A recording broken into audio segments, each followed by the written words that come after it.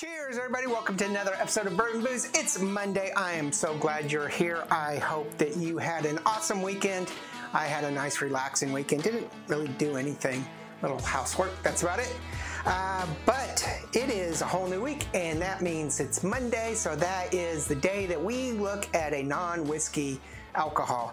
And so today we're going to go to one of my wife's favorites, one that she used to be her favorite. It's one that she liked a lot before she became more of a whiskey connoisseur. She still does like rum, but she's much more into whiskey and gin.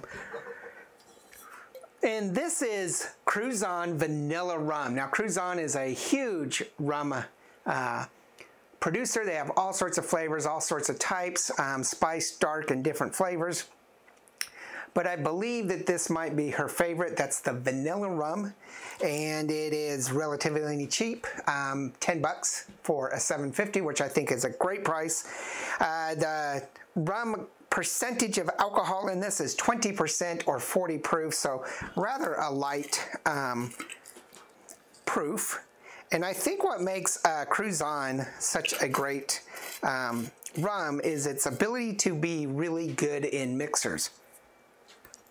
So it mixes well for cocktails, or if you like rum and coke, it adds, especially the vanilla rum, adds a little vanilla to that rum and coke without making it too, I don't know, potent, like a Bacardi 151 or something, you know, just tremendous proofage there. It's got a really nice aroma flavor, vanilla, and you can definitely tell it's a rum. It's got that molasses sweetness to it. Okay, let's try flavor. Very sweet, heavy on the vanilla, light on the alcohol. Like I said, it's only 40 proof. And pretty darn tasty. I mean, I could actually see drinking this all the time. Vanilla rum and vanilla vodka tend to be very similar to me, and you could just drink it straight, do shots, and just get silly drunk really easy. And yeah, it's dangerous. I think I love this in cocktails though, but I could drink some. After a while, that vanilla is kind of giving you a funky back end flavor. But tell us what you think. What's your favorite Cruzan? What is your favorite rum, flavored rum? I think Cruzan's my favorite rum. Some Shellback, and we have some Trader Vic's. We have Sailor Jerry's. We have a bunch of craft rums, Deep Eddy, vodkas. I don't know why I said Deep Eddy. That's a vodka. I'm looking at the rum. That's about it on the flavored rums. Otherwise, we have lots of regular rum, blackstrap, and dark rum.